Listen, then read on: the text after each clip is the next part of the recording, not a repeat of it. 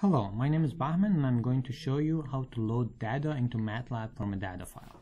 I have created this data file on my desktop that has simply 2 columns and 4 rows, 1, 2, 3, 4, 5, 6, 7, 8, and I'm trying to load this data file into Matlab.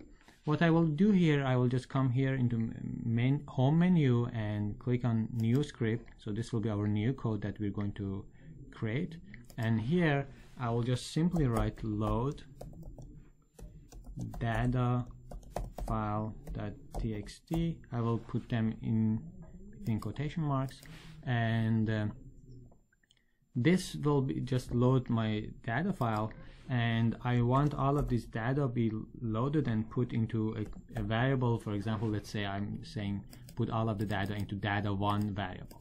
So now if I run this code, Matlab will ask me to where to save the code.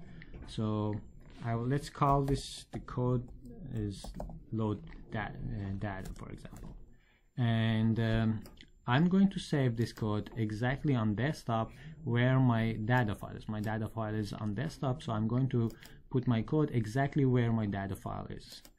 So now, as you can see, now the code runs. My load data is now created and is on the desktop.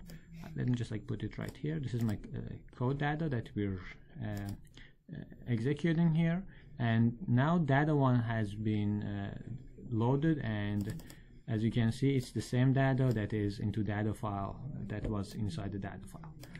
So let's say now I want to get access to just column 1. I just want the column 1 of this data. What I will do is I will just create a new variable, for example column 1 equals to, and now I will use data1. Data1 has all of my data, and this is what I will do, column and 1.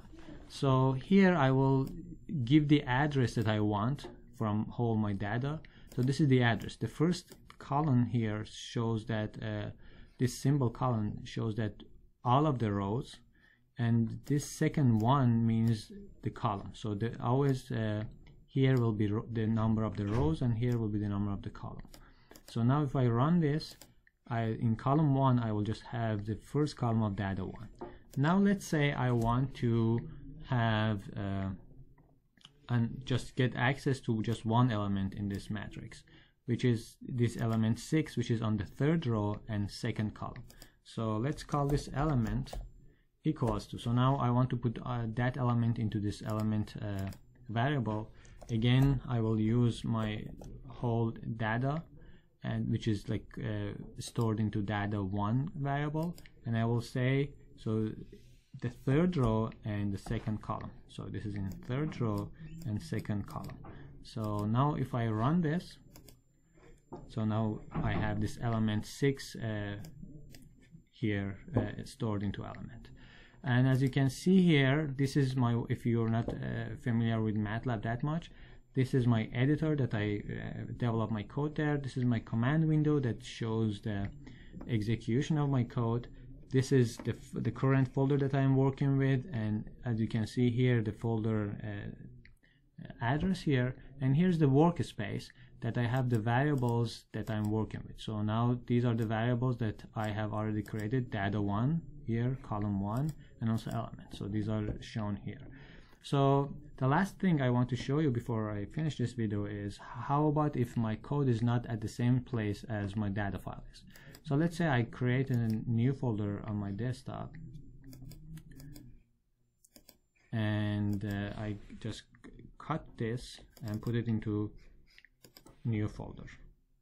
So now I don't have my data file directly on the desktop. So if I run this, and I will have this error message that says unable to read file, no such file or directory. And the reason is that my load data file is on desktop, but my data file itself is not on desktop, it's somewhere else. So to solve this problem and to read from a file that is not exactly at the same folder that my code is, I will go to the folder that has the data file. This is the folder that has the data file here. So here is the address bar. If you see, just click on the address bar, and this is the path to this folder. So I will just copy this path, this is the address for the folder, and just add it behind this data file, and just make sure that you add this backslash here again. Backslash needs to be added to separate the folder name from the data file name. Now if I run this again, now the code will be running again, and as you can see, this is my data file inside this file path, this folder path. So that's all for today. If you want to see how we plot this data file, you can check my next video. Thank you.